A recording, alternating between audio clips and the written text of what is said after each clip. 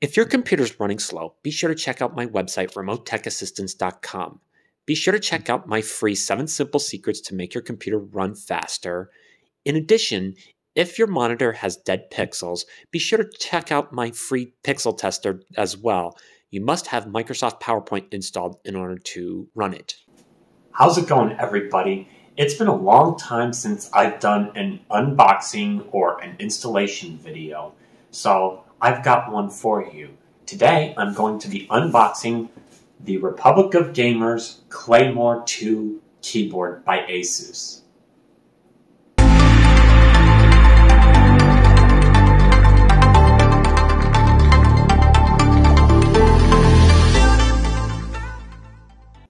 This, by far, is probably the best thing I'm going to unbox. It uses red switches, therefore it's linear and swift. It's ASUS ROG compatible, and it even has a nice little pad for your wrists. So without further ado, let's get to unboxing. First thing we will want to do is take off the tape from either side.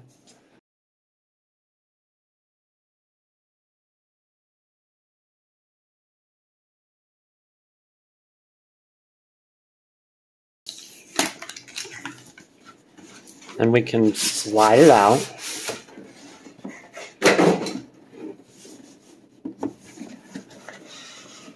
Look at that. It even has the Republic of Gamers logo on it. It's so beautiful. There's even padding in here too.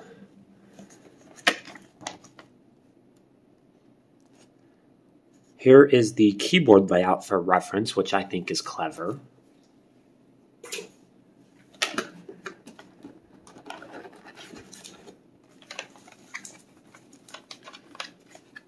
And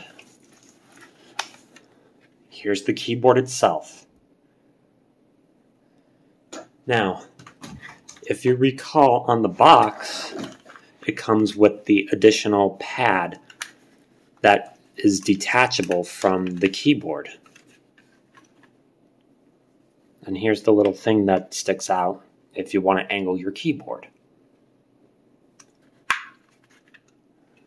Now, I like having this additional keypad on the keyboard, so in order to put it on, we just got to take this little panel off first, like that, and then do the same thing for this one. Little tab, you can just pull it off, gently though, like that. And then we just attach it. Actually, you do this, slide it in, and then it attaches.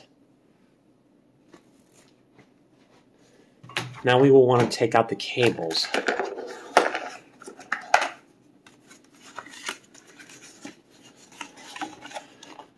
Here's the Republic of Gamers stickers it comes with, and the instruction manual.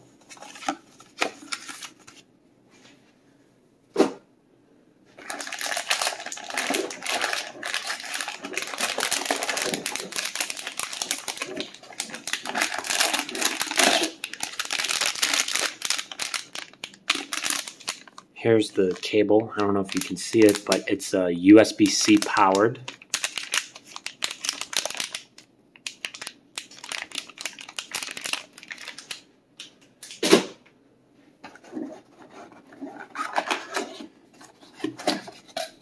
And of course, the nice padding for your hands to rest on.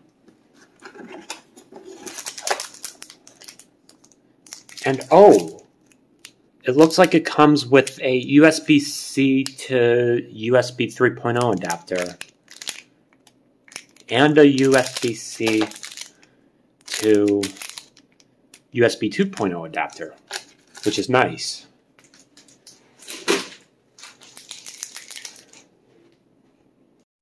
Okay, so now it's time to set it up. First off, we're going to be taking the cord out of the bag. Just open it like this, kind of like a Ziploc baggie.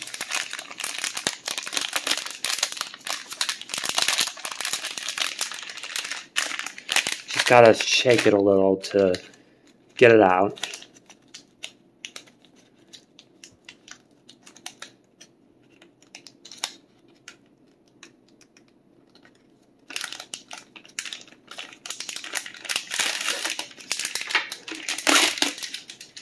Look at that, very nice and very long. Take the Velcro strap off of it, like so. And it's USB-C on either end, which is why I'm going to be using the USB 3.0 to USB-C adapter. Because my computer does not have any USB 2.0 adapters. So there's that. Plug it into here.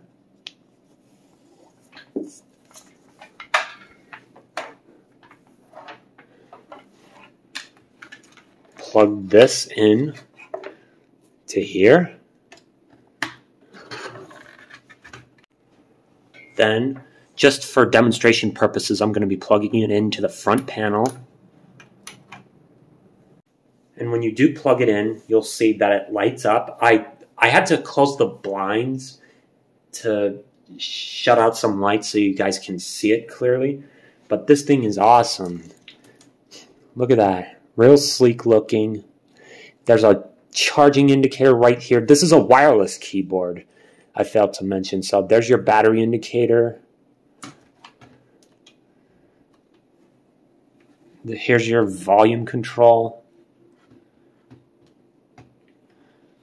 There's even some gamers buttons, which is really cool. It's a really nice thing to have. But we're not done yet. We need to install the tools to control the lights on them.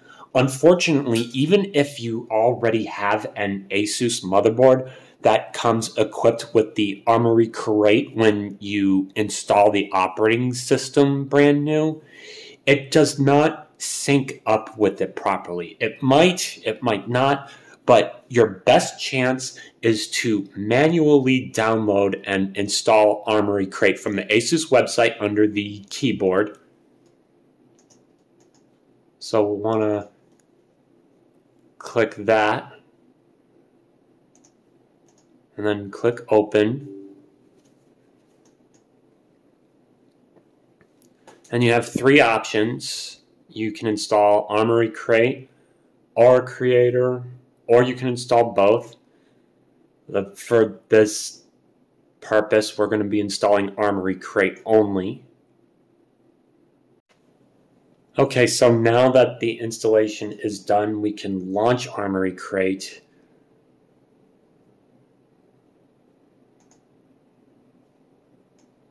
And then you'll notice right here at the top, it has detected the keyboard, which I'm going to click on. I don't need to go to User Center for now. But this is what it looks like when you deal with the keyboard and or the mouse. So here are your keys. You can give them custom functions. These 01, 02, 03, and 04 are the keys that are on the bottom of the volume scroller. You have your RGB indicator. You can sync with keyboard lighting or put it in battery mode, which tells you the status of the battery. You can go to lighting. First off, I'm going to try static. You'll see it changes it to white. I can adjust the brightness on it, so that's 0, 25, 50, 75, and 100. Change this to red, orange, yellow, green, cyan, blue, magenta. Got the breathing effect.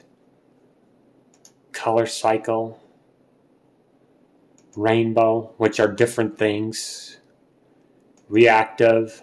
If you tap on a key, it'll light up. It'll light up random colors, as you see, that I have selected, which is rather cool. Ripple. This is somewhat similar to reactive, only if you type in a key, it ripples throughout the whole keyboard, which is nice. Starry Night. Very, very mystical. Quicksand. Current. Raindrop, which actually looks like raindrops, which is real clever. And then Aura Sync. This is important to know because if you have an ASUS motherboard with Aura Sync, it will sync up with it as well. It says it right here, device synchronized with Aura Sync. Power, this will tell you what the battery status is. Lighting alert when the battery percentage reaches 25%. I'm going to leave that on. This is also a nifty little feature to have. Switch to sleep mode after being idle for a certain amount of time. I'm going to switch this over to 5 minutes. Now, firmware update. Checks to see if there's any firmware updates. For the sake of this video, I'm not going to be doing any firmware updates until afterwards. But that about does it for this video. So, as you saw at the opening of my video, I did a little intro called Mr. Tech Dude, similar to what I did to my Ubuntu videos. This still determines if I should create a separate YouTube profile called Mr. Tech Dude, or if I should just keep my profile intact. I have a Google form in the description below, which is a poll to determine if you think I should create that separate channel or not. Thank you for watching. Please be sure to subscribe, like this video, and watch all of my other recommended videos as well.